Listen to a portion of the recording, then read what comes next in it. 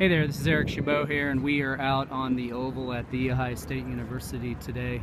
It's between class breaks, and we're out here talking to people about the spiritual issues, the big questions of life today. And I just want to show you this one question here the students can answer. It says here, is nature all there is? God does not exist. And then they can answer yes, no, or not sure.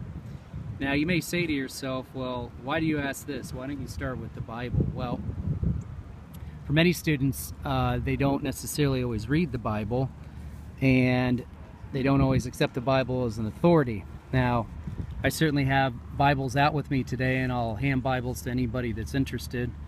But sometimes a lot of students will say to me, well, the issue of God's existence is not relevant. I'm busy, I've got things to do, and I'm quite happy with my life. Well, the problem with that objection is that it puts us back to the issue of truth, and a lot of students just are not thinking about truth these days. They seem to think that if they think God doesn't exist, or they don't care if God exists, or they stay busy and say they're happy, that will make God's existence go away.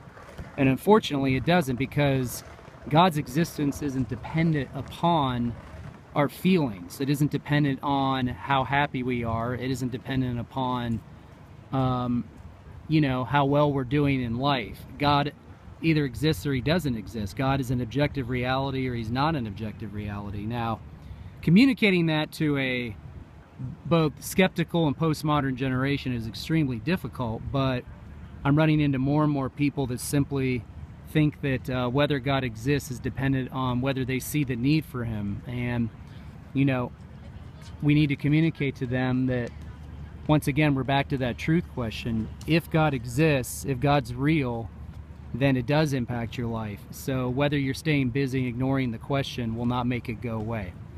That's all I want to say. Have a great day.